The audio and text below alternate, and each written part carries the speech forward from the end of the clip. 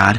Creating Star Trek was a very spiritual experience. It's my world. It's that divinity in us that we call God. Cosmic thoughts, gentlemen? We were speculating.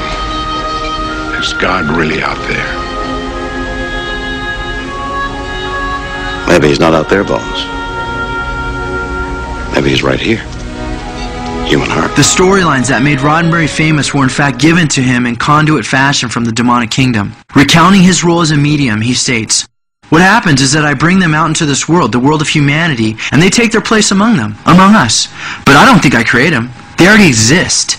I just introduce them. That's really where the whole idea of Star Trek came from. I'm just a vehicle, a transporter." Well, I come from 6 feet under with a dead guy on my knee. I'm heading down to Hades for to spend eternity.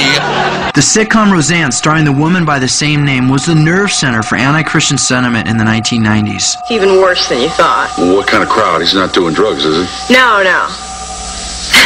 He's going to church. Oh, God, no.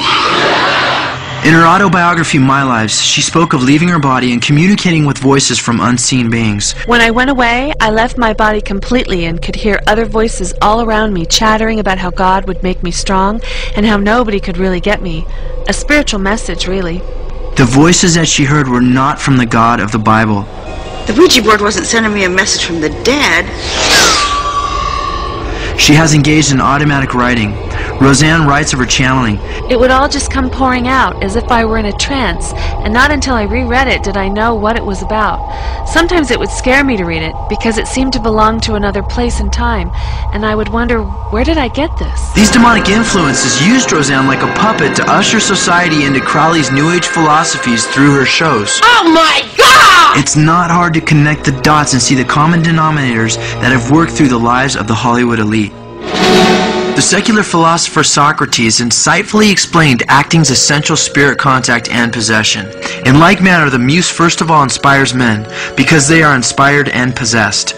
They are simply inspired to utter that which the muse impels them. For not by art or knowledge do you say what you say, but by possession. Socrates had a common understanding of the demonic power utilized by actors. This muse, or giver of creative inspiration, as shown through Socrates' statements, has always been perceived as a spirit. Anton LaVey of the Church of Satan instructs his followers and clarifies this fact. Keep yourself constantly open to the demons who will whisper in your ear. An old meaning of demon used to be closer to muse, a guiding, inspirational spirit. The muses, or demons, are still at work today. Alexander Rose, the co-producer for The Other Sister, championed actress Juliette Lewis's ability to be totally taken over. Of Lewis, Rose says this: She just has that ability to transcend the reality of the moment and become the vessel for the muse. When she's acting, she is not Juliette Lewis. That to me is the sign of a really great actor. When you can let the muse take over, you look into their eyes and no one's home. Kevin Bacon relates. Part of acting is to lose yourself in the moment, to let the chaos or the muse come and just enter and happen organically. Bacon also attributes his successful acting to demons under the surface, and as an actor, you have to keep them bubbling. The Matrix's Keanu Reeves, who talks of having taken what he calls demon rides, says, "It's hard to act in the morning. The muse isn't even awake." His series The Matrix is a hit with the youth and is filled with New Age preaching. Satan wants these philosophies to be presented in an acceptable light and is empowering Reeves to evangelize the children. Director Taylor Hackford revealed, Keanu is a very complex guy with lots of demons in him, and I was trying to tap and utilize that. Back when people would have idols, what they would do is they would put those idols in the main room in their house, and they would center their furniture in their living room facing toward that idol because that's where people wanted their focus directed to. Oftentimes today, most of us have our furniture directed at what? The television set. And that in and of itself is not bad, but the question before God is, where's our heart? You know, the scripture says to love Him with all of our heart, soul, mind, and strength. That's His main thing. That's why He created us, to have a heart relationship with us. If we feel convicted of something, that we should live a certain way, are we really loving Him if we don't do it? You know, Jesus said, if you love me, obey my commandments.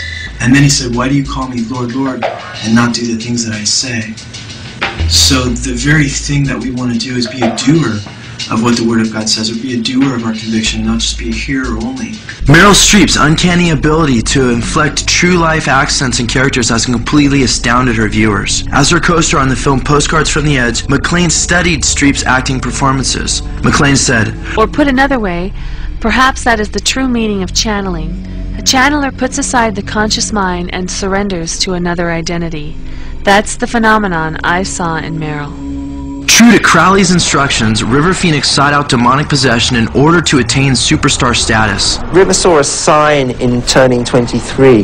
He'd started having bad dreams, that there were demons that he'd always dreamt about when he was a baby that were coming to take him away. Phoenix admitted, I don't think I'm a very good actor. Everything is kind of tentative, and at a certain point you click in and you just feel the spirit move you. I think I can root out characters pretty well. I can be possessed pretty well.